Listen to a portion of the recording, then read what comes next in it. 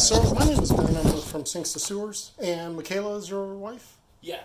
So I have an overdue notice invoice, and I really think that it just might be mistaken. She says that she sent me the check. Here it is right here. And she said that she had sent me the check. And the thing about it is, though, I don't have any records of it. I contacted her like multiple times to get this resolved, and I haven't been able to get it resolved. And okay. Do you have Venmo? I do not. I do have Zelled. Okay, I can tell you right now. Well, if you could just like verify with her. Well, if you get it, just let us know, and if you don't, just... The thing is, I'd like to think that I'm great. I'd like to think I'm good, but I'm human. And so it's very possible that your wife did send the check. And the thing about it is, I just messed up.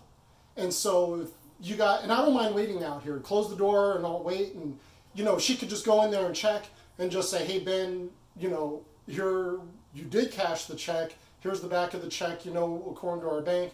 And it's got your stamp on it. Then I can go back and say, boy, I really goofed, so I'm sorry to bother you, you know, disturb your night. But I would just really like to see, you know, just want to see it resolved. It's a couple months. Yeah, I mean, I can resolve it right now and just pay you right now.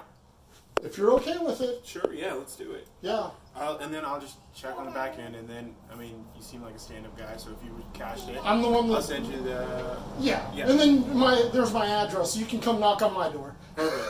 Yeah, so I'll just tell you right now. What's up?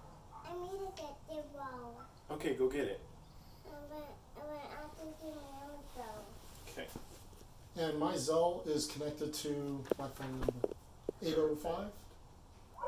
1 second, sorry, I just have to type this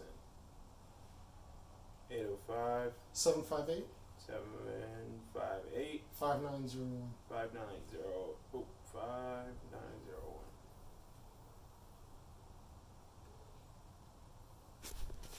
Cool. Okay, so it's